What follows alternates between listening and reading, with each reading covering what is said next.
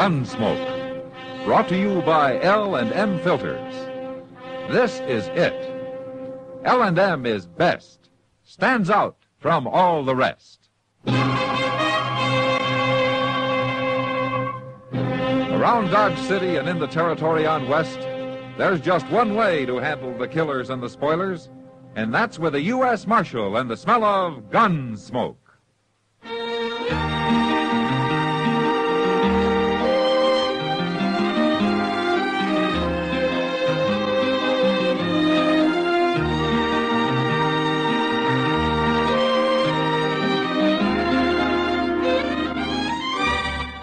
Gunsmoke, starring William Conrad. The transcribed story of the violence that moved west with young America. And the story of a man who moved with it. I'm that man. Matt Dillon, United States Marshal. The first man they look for and the last they want to meet. It's a chancy job, and it makes a man watchful. And a little lonely.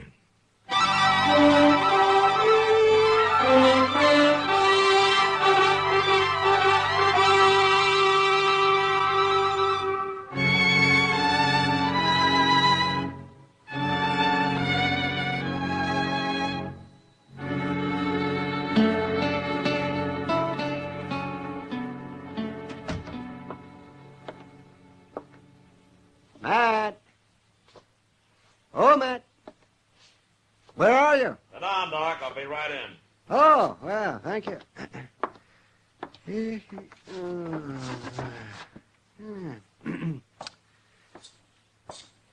How are you, Doc? Fine. What are you doing out there, Matt? Watering the prisoners? I haven't got any prisoners. Oh, well, then you're falling down on the job. Offhand, I can think of a dozen men around Dodge that ought to be in jail. Well, why don't you give me a list, Doc? I'm going to need somebody to bring to trial next week. That's so? What do you mean? Well, there's a new circuit court judge coming. He's going to be disappointed if there's nothing for him to do. A new judge? Mm-hmm. What happened to Judge Brookings? Oh, he needed help, I guess. After all, he has to cover about the whole of western Kansas. Well, who is this new man? What's his name? Well, by the name of Judge Stokes. That's all I know about him. Well, I hope he's a good one. I've seen some remarkably unlearned judges in my time. Oh, it's not an easy job, Doc. And out here, it doesn't pay enough to make it worthwhile to most men. Judge Brookings could probably do twice as well back east. Yes, and so could I, Matt. Yeah, I know, Doc. But then you wouldn't have anything to complain about.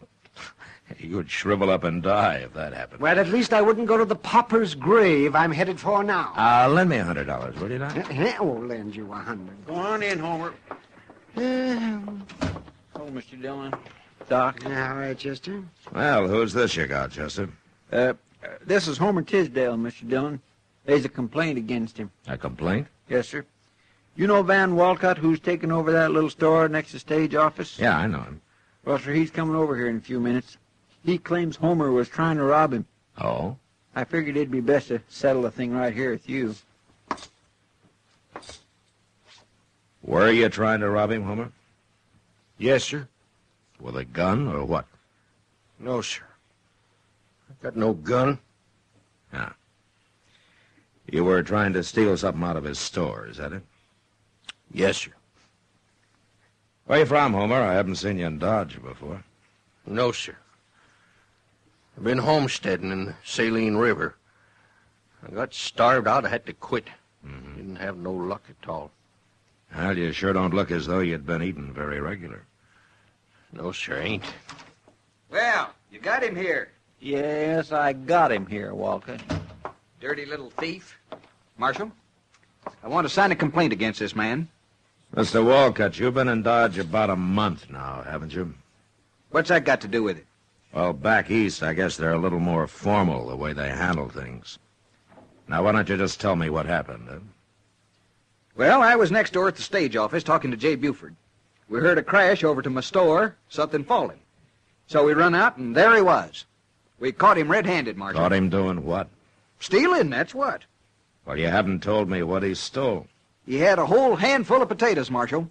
The man's a thief, and he belongs in jail. Is this true, Homer? Is that what happened? Yes, sir, Marshal, it's true.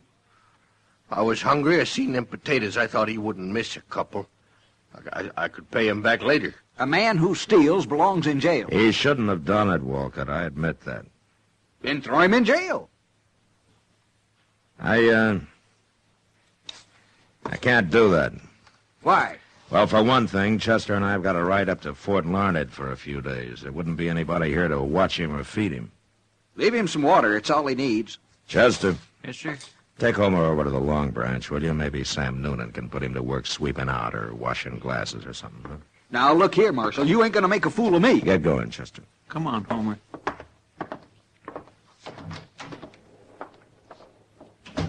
Now, look, Marshal, I'm telling you... Mr. Walcott.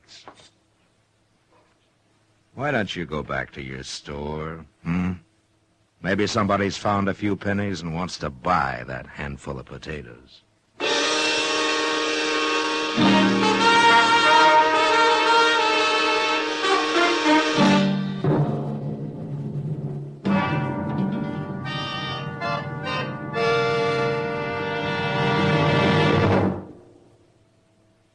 This is it, L&M filters. It stands out from all the rest.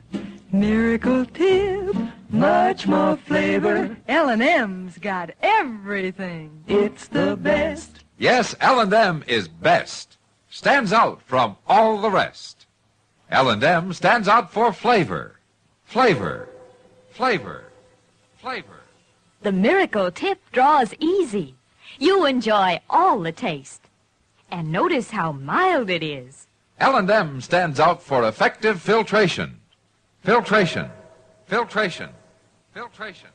No filter compares with L&M's Pure White Miracle Tip for quality or effectiveness. L&M's got everything.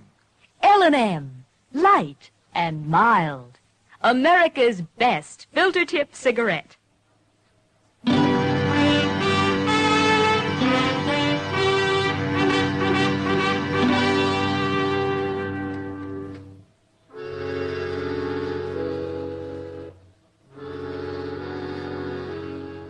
Doc was right. There probably were a dozen men around Dodge that should have been in jail. But if the law was going to start locking up men like Homer Tisdale, I figured they wouldn't need me to handle the job. At least that's what I thought on the way to Fort Larned. It was 4 days later when we got back, and I found out different. We were riding up Front Street, past the stage office, when J. Buford, the stage company manager, and Van Walcott spotted us, started yelling. I had Chester take my horse while I got down and went over to see what they wanted. You came back just in time, Marshal. If he'd done what I said, it wouldn't have happened. I was just telling Walcott if you didn't get back today, we'd have to do something ourselves. What's the trouble, Buford? Murder. Murder and robbery, Marshal. Right there in the stage office. Charlie Reynolds is dead and $10,000 is gone. Happened this morning. Hold up. It was about 8 o'clock, Marshal. And I just opened up my store and gone into the stage office to say good morning to Jay. He was standing there talking to Charlie Reynolds, and I no sooner got inside than the voice out back yelled at us to throw up our hands. We did, too. And then this gunman come forward, wearing a mask. Knew right where the money was, too. I had it in the treasure box waiting for the stage to go north, Marshal. He opened it up. It was all bills. And he scooped them out into his pocket, and then he stood there, Marshal. And he told us not to try to follow him.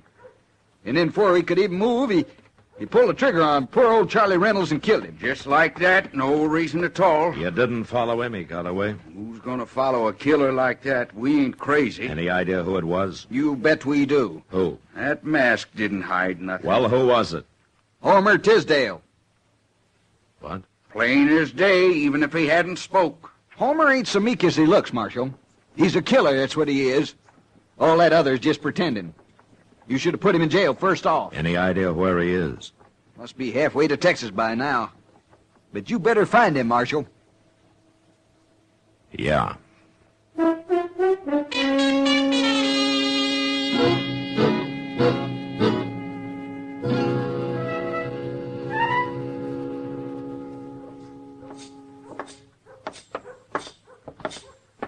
Well, that Homer's a mighty cool one if he's still in Dodge, Mr. Dillon. Well, maybe he hasn't heard about it yet, Chester. You don't think he did it, do you? We'll ask him if he's in here. There he is, sleeping out back of them tables. Oh, hello, Marshal. Chester. Hello, Homer. Feller's looking for a drink. It ain't 10 o'clock yet. Homer, how long have you been here? Well, I come to work around 8:30, Marshal. Why? Where were you before that? Out back. Sam lets me sleep in the shed he's got out there. Homer, can you prove that you were out there at 8 o'clock? Did anybody see you? Oh, no. Nobody ever comes out there. Why, Marshal? Well, the stage office was robbed this morning, and a man was shot and killed. J. Buford and Van Walcott witnessed it. They say you did it. Me? They're willing to swear to it. Well, I didn't rob him. I didn't kill nobody. I wouldn't do nothing like that, Marshal. You don't believe him, do you? It doesn't matter what I believe, Homer. But there are 2 witnesses, and you haven't even got an alibi. Well, Marshal, I was right out back there. I was eating a little bread and some bacon a feller give me. Homer, will you promise me something? Why, sure, Marshal. What? That you won't leave Dodge. Oh, I'm in bad trouble, ain't I? Yeah. I won't run, I promise.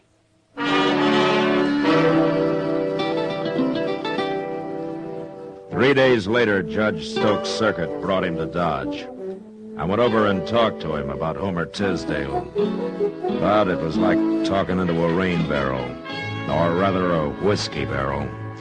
The judge seemed to have more interest in corn liquor than in the law.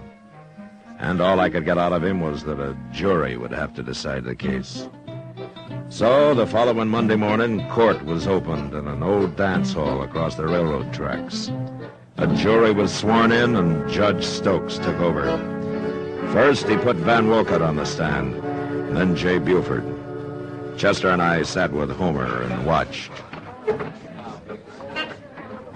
Hey, Marshal, there's something I don't understand. What, Homer? Well, this judge, he's been talking to Walcott about me, and now he's going to talk to Buford. Yeah? Well, ain't he going to ask me nothing? Oh, sure, he'll put you on the stand, but you'll have your own lawyer to help you. Well, what? That man sitting right over there, he's the lawyer the judge appointed to defend you. Oh. Well, how can he help me? He ain't even talked to me. He won't know what to say. Well, he will talk to you, Homer. I guess there's no hurry about it. Mr. Dillon, I never seen that lawyer before. Did you? No, he's a stranger to me, too, Chester, but Judge Stokes seems to know him. Well, what I don't understand is why they ain't no persecutor. It's prosecutor, Chester. But I asked the judge about that, and he said that there was no need for one. Well, I guess he knows what he's doing. Buford's sworn in now. Let's listen. Now, Mr. Buford, we've heard the testimony in detail from Mr. Wolcott, so to speed things up a little, I'll just ask you a few questions. Yes, sir. You were at the stage office when the holdup took place, right? That's right, Your Honor. And you saw everything Mr. Wolcott saw, is that right? Yes, sir. The bandit came in, took $10,000 in bills out of the box, and then shot and killed, what's his name? Charlie Reynolds, Your Honor. Charlie Reynolds. All right, Mr. Buford. Now, I want you to tell the gentlemen of the jury who that bandit was. It was Homer Tisdale, Your Honor. Homer Tisdale. How'd you know it was him? Well, he had a mask on, but it didn't really hide nothing. It was him, all right. Besides, it was his voice, plain as day. And you knew him before? Sure. The day we caught him robbing Walcott's store. He's been a thief ever since he come to Dodge. Oh, now look here. Your Honor. You're out of order, Marshal. Your Honor, he's giving the jury a wrong impression of this man. Sit down, Marshal, or I'll hold you in contempt.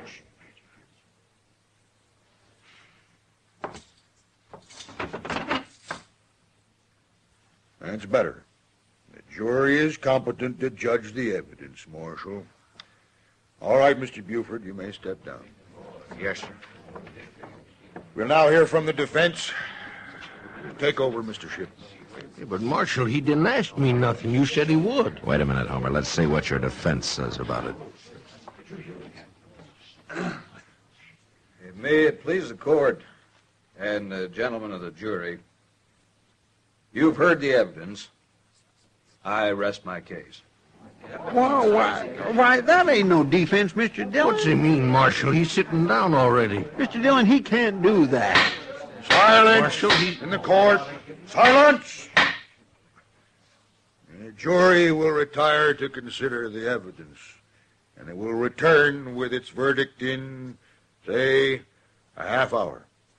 And it had better be the right verdict, or I'll hold you all in contempt. Now get to work. I don't understand this, Marshal. I thought a man had a right to say something for himself. Yeah, so did I, Homer. Well, now, that defense feller, he sure didn't help none. Where's Judge going now? Outside for a drink, I expect. You wait here with Chester. Well, you talk to him, will you, Marshal? And tell him I didn't do it. I'll be back.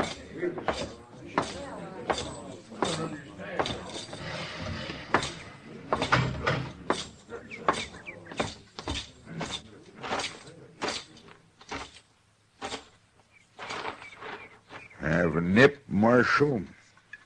No thanks, Judge. I always like to get the jury out. It gives a man time for a little refreshment.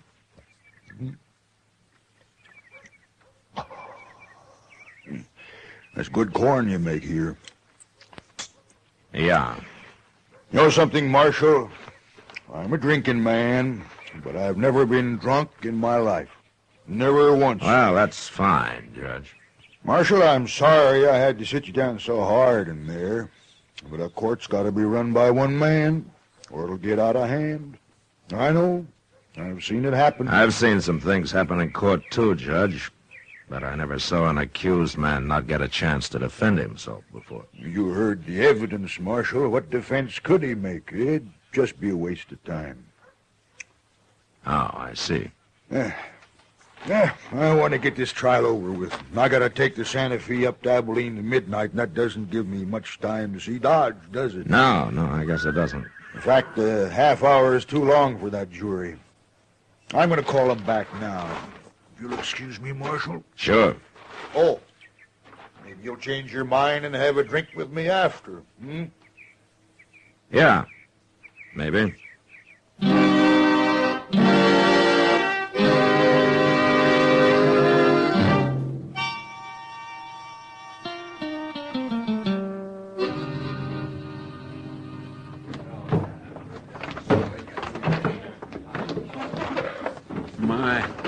He sure didn't give that jury much time, did he, Mr. Dillon? No, he didn't, Chester. Marshal, what do you think they'll say? They haven't much choice, Homer. Well, gentlemen, have you reached a verdict? We have, Your Honor. Let's hear it. We find the defendant, Homer Tisdale, guilty. Homer Tisdale, stand up. I ain't guilty. I didn't do nothing. Stand up, Homer. Go on. Well, it ain't fair. Homer Tisdale, you've been found guilty. Where's the money? What'd you do with that $10,000? I ain't got it, Judge. I didn't take it. Honest. Silence! Since you won't tell us where you buried that money, I'm going to sentence you. For robbery, you get 20 years in prison. 20 years? But you'll never serve them, Homer Tisdale.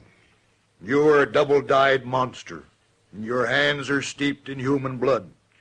Creatures of your like aren't fit to live. Away with you. For murder, I sentence you to be hanged by the neck until you are dead. Court dismissed. Marshal, did you hear? Marshal, did you hear what he said? Well, I ain't never seen nothing like that, Mr. Dillon. There might just as well have not been no trial at all. Take Homer to jail, Chester, and keep him there. Marshal! It ain't right, Mr. Dillon. It ain't right at all. Do it, Chester. Yes, sir. Where are you going? I'm going to have a drink with Judge Stokes. What? Yeah. We're going to become real good friends.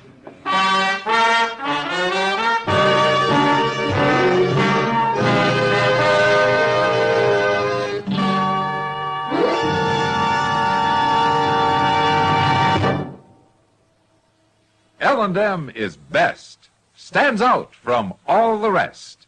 L&M's got everything. Everything? Everything. Best flavor? L&M stands out for flavor. The miracle tip draws easy, lets you enjoy all the taste. Best filter?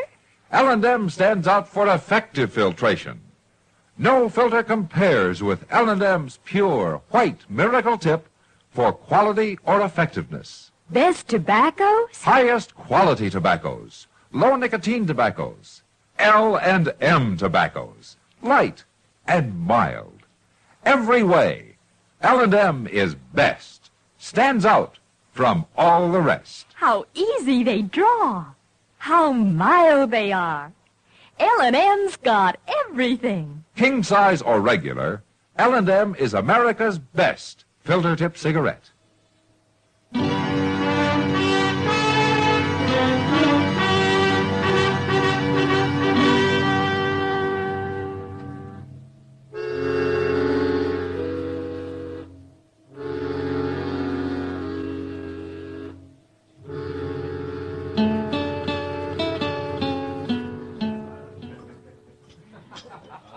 Have another drink, Judge? No more, Miss Kitty. I've got to be going. Go on, pour him one, Kitty. He's got an hour yet before his train leaves. Sure. You'll have another, Judge. But There. You can't sit around a whole hour without a drink. but I told you... Aren't you enjoying yourself, Judge? Oh, it isn't that, Miss Kitty, but I haven't been alone all day or all night. Well, it's been my pleasure, Judge. I don't often get a chance to be with a man like you. Yeah, I know. There must be things you have to do. I don't feel right taking up your time this way. No, don't worry about him, Judge. People don't get real serious about breaking the law around here till after midnight anyway. I'll put you on the train, Judge, and then I'll get to work. Huh? No, I don't want anybody to put me on the train. It's less than an hour now. Marshal, I insist I go alone. I'm going to leave now. Well, it doesn't take that long to get to the depot, Judge. Well, I want to walk. I want to walk around a little first, by myself. I like being alone sometimes. Everybody does. Oh, okay, Judge. I understand. You go on alone, if you want. I'm grateful to you, Marshal, for all you've done. Well, it was a pleasure meeting you, Miss Kitty. Goodbye, Judge. Look me up when you come back. And of course, goodbye. Goodbye, Marshal. Goodbye, Judge. Let me know when he goes out the door, Kitty. I will. I don't know what this is all about, Matt, but I hope I did what you wanted. Now, you were a real help. It got pretty tiresome till we came in here. There he goes, Matt. You better hurry if you're going to follow him. Yeah, well, I'm going to pick up Chester first. I think I know where the judge is going. I'll see you later, Kitty. Sure, Matt.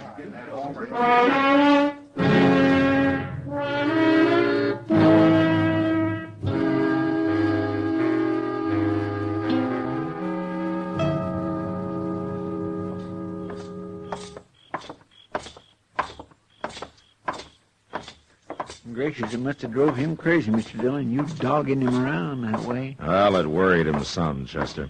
That's how I knew I must be right. Here we are. We'd better watch through the side window or they'll see us. Yeah.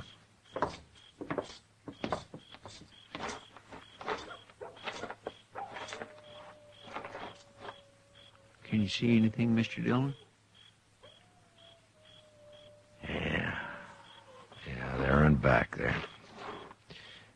And that's Judge Stokes with him. All right. Come on, we'll walk right in the front door.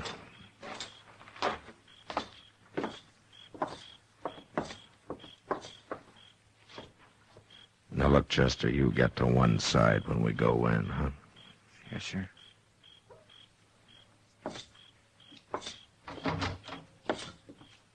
Who's that out front? Hi, Dad. It's Dillon. What's he doing here? Well, I thought you wanted to be alone, Judge. Shoot him. Shoot him, I tell you. He knows. Well, Buford, Walcott, which one of you is going to shoot me, huh? One of you must have a gun somewhere. You shot Charlie Reynolds. No?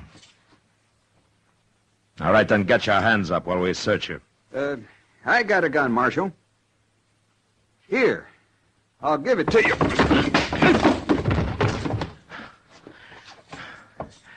Get his gun, Chester. It's still in his pocket. Yes, sir. Well, how much money did they give you out of the 10,000, Judge? I don't know what you're talking about, Marshal. But I'll have you in court for this. I'll be in court with you in front of Judge Brooking. You overplayed your hand today, Judge Stokes, you and that bought defense lawyer. And I'll find him before the night's up. You wouldn't dare arrest a judge. Who ever heard of such a thing? Well, now, I guess maybe a judge is a pretty important man, isn't he? He certainly is. Yeah. Well? I'll tell you. Since you are the most important man here, I'm going to give you a cell by yourself. You can have Homer Tisdale's. He won't be needing it anymore. Now, get moving.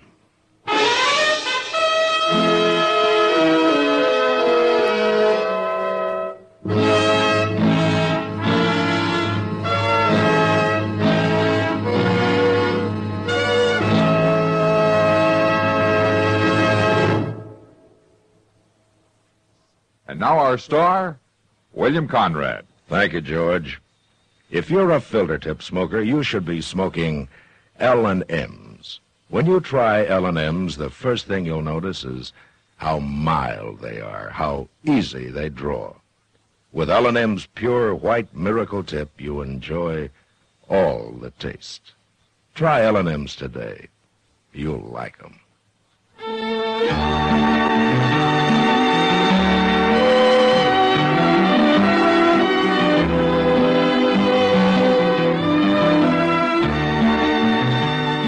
Gunsmoke, produced and directed by Norman Macdonnell, stars William Conrad as Matt Dillon, U.S. Marshal. Our story was specially written for Gunsmoke by John Meston, with music composed and conducted by Rex Corey. Sound patterns by Tom Hanley and Ray Kemper. Featured in the cast were Lawrence Dobkin, Vic Perrin, John Dehner, and Harry Bartell. Parley Baer is Chester, Howard McNear is Doc, and Georgia Ellis is Kitty.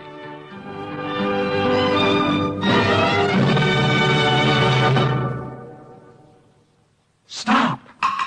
Start smoking with a smile, with Chesterfield, smiling all the while, with Chesterfield. Put a smile in your smoking, just give 'em a try.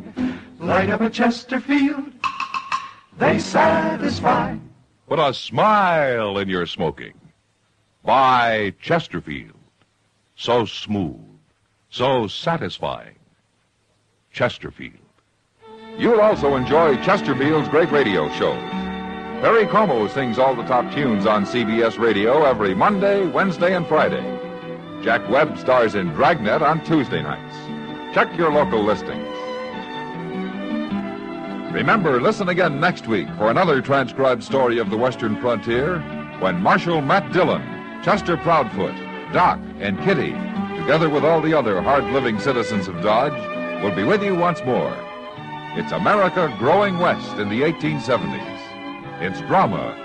It's Gunsmoke. Brought to you by L&M Filters.